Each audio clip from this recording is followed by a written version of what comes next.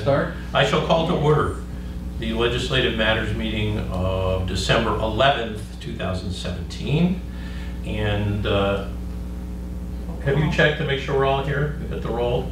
We're all here? Everybody is present. All right, we're all here. So we have two sets of minutes. We have the October 16th mega meeting minutes. Oh yeah, no, I'm just here to... I talked to him earlier. He said he was... I'm just a groupie. Yeah, no, I'd already inquired of the public earlier, and he declined. Just wanted to make sure. He declined, yeah. So, the mega meeting of October 16th is in here, and the November 13th meeting is in here. Are we good with a motion? And we... Yeah, move approval. Second. We're good? Any discussion on minutes? All in favor? Aye. Okay. Next is 17265, an ordinance relative to taxis and vehicles for hire, which came back here several times. And I have a brief update. I mean, unless you have an update. well, actually, I have a quickie, and then, you know, love your update too. But the sponsors were the mayor and Chief Casper. And I spoke to Chief Casper a couple of weeks ago, and she said that she was going to meet with Mr. Fry, who had the concerns about how to measure the time you're in a taxi. So she said that she did meet with John last week and has discussed changes. She got a copy today of the latest version of the ordinance so that they can work on it. And it likely will not be ready until January. And that was at 11 o'clock this morning. Do you have any other? No, I was just going to say that I the spoke same to thing. Chief Casper and they had met and they were working on it. Yeah, okay. So I mean, that's the right place, don't you agree with the sponsors? You know, rather than having a committee work on it to send it back to its origin. I think we've worked on it enough. Yeah, okay, good. So, and so my suggestion would be we continue it, and Laura, you're going to check to see, or maybe Ryan would know the answer to this question.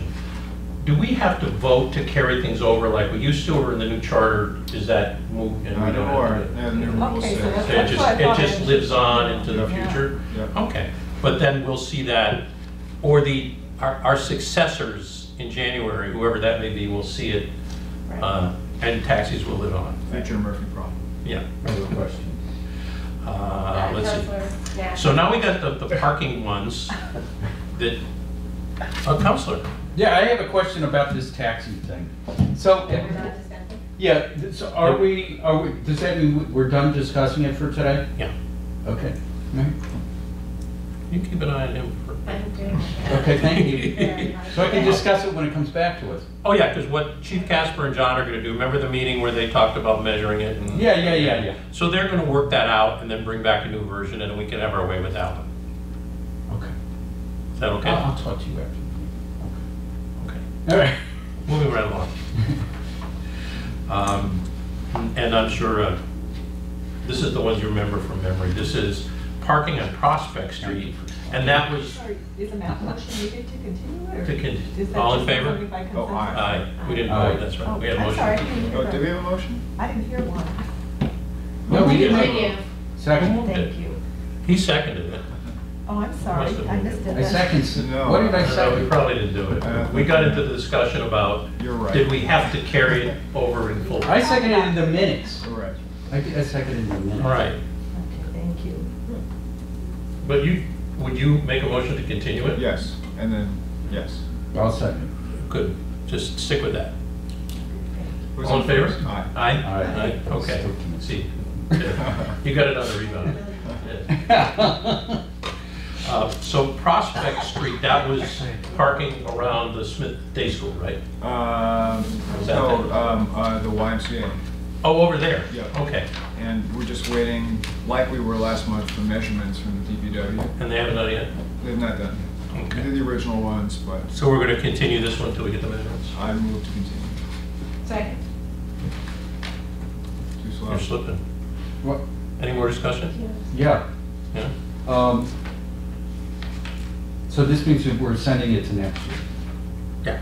Because we don't, this That's all my body question was, okay. doesn't meet until it's a new body. And then we'll have the measurements, we can do that.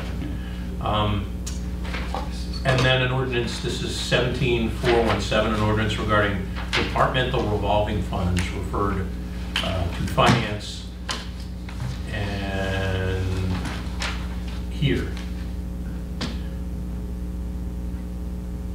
And I get a positive recommendation from finance. Move positive recommendation. Second. Any questions about this one? Remember from finance? Yeah. Any discussion, Counselor? No? I'm going to ask you before we Thank you. vote. All in favor? Aye. Okay. And the last one is 17-420, order to lower default speed limit to 25 miles per hour and has transportation and parking. We looked at it once, but we're gonna look at it again. Okay, so we continue this one too until. We can, yeah. Okay. Unless there's any questions. No, it's basically would refer to wherever the speed is, like where the speed isn't posted. What's the default now, like 30 or 35 or something? 30 in residential districts. 30 Yeah. if unposted. If unposted. So residential districts where houses are on average 200 feet or less apart. That's the state definition.